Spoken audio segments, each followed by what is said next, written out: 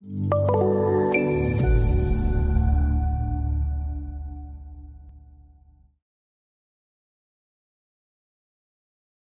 take a look now at our point feature definitions, and I've expanded down to an entry for a stop sign. What this point feature definition does is it directs what we're going to place in our drawing. In our geometric workflow, we can place a point feature definition. It allows us then to pick one of these entries under our point features. And to take a look at how this is set up, in our primary category here of our feature definition, or our properties, we have a description of what it is, and we have a name seed. It is required that we only have a singular name assigned to a particular point feature or a linear feature, and so we have a name seed. And so if I were to place two of these, the first one would have a default seed prefix name of SS, and the next one would be SS, and then numerically the number 1, and so on. So the description and the prefix of the name seed are both defined under the feature definition. We also have the capabilities of defining an item type, and item types are going to be talked about in a different training series, but it's essentially the ability to assign additional properties to a feature definition when it is placed. And so you could pick those from a particular DGN library where you may have item types set up, and those are supported for point features and linear features. Then we also have the point feature symbology. And so if I were to select the drop down here, the point feature symbology will expand everything under the symbology designated to be used for point definitions or point features.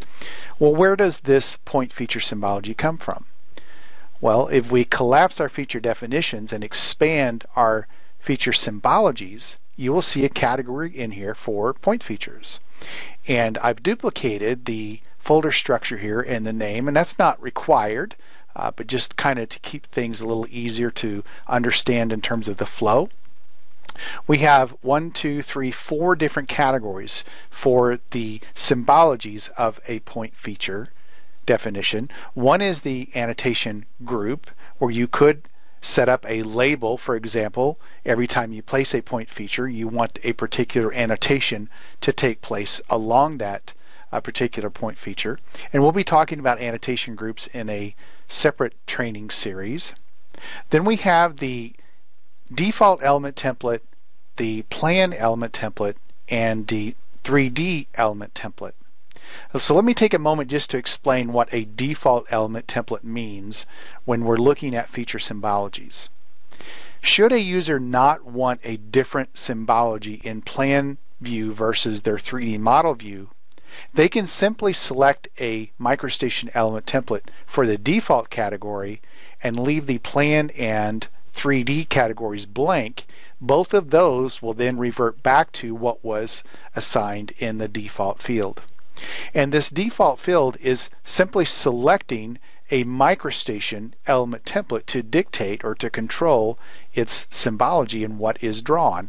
And in this case, I've expanded the element templates to show for a point feature definition of a stop sign. I have selected the level, the color, the style, and the weight. And in this particular case, because it's a point feature, I also am assigning it a cell to draw when that particular point feature has been chosen to be placed. And so the point feature definition is very straightforward. You have the feature definition, the description, the prefix field. If you want to assign it an item type, you also then have to select the point feature symbology, which is created underneath the feature symbologies point features category, and that then of course must be pointing to a MicroStation element template. This then demonstrates how we are to set up an individual point feature definition.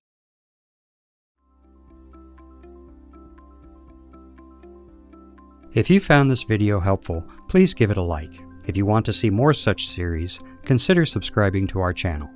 Thank you, and see you next time.